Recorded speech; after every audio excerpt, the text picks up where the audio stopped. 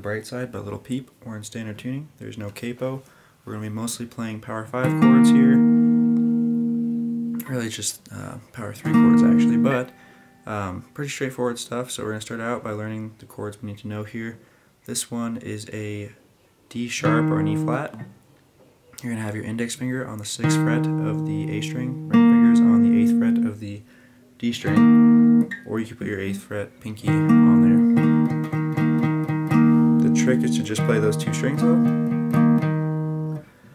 We have this F sharp chord here, so your middle finger's on the 2nd fret of the low E, index is on the 1st fret of the A string. You can slide this shape all the way up to the 7th fret here for your B5 chord. Index is on the 6th fret of the A string, middle finger's on the 7th fret of the low E, and then finally we have a C chord up here where your middle finger's on the 9th fret of the low E and your index is on the 8th fret of the A string.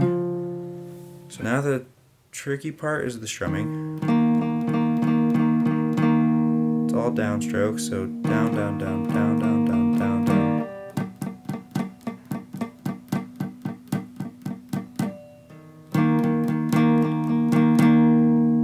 Okay, so play that chord, jump to our F sharp. Now you're playing the top 2 strings. And it helps if you mute your G string with your index finger, if you can do that, obviously. Then we're going to jump up here to this B chord. Same strumming, all the way up to the C chord. And then we start back over.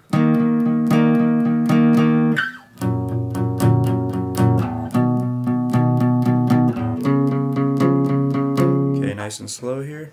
And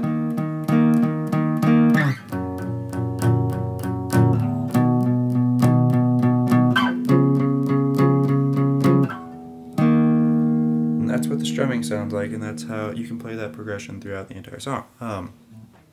The lead guitar that comes in, and it sounds like this.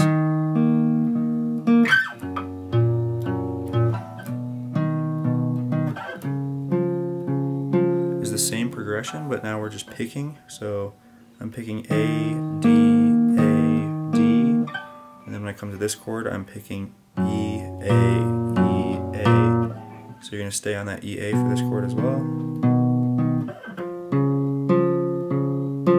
So it's the same progression, just alternating the picking on each string now.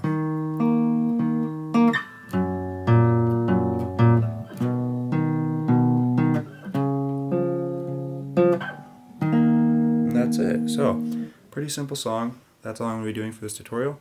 I went through it all quickly, so if you have questions, comment below. If you'd like to see more tutorials, please subscribe to my channel. Thank you for watching.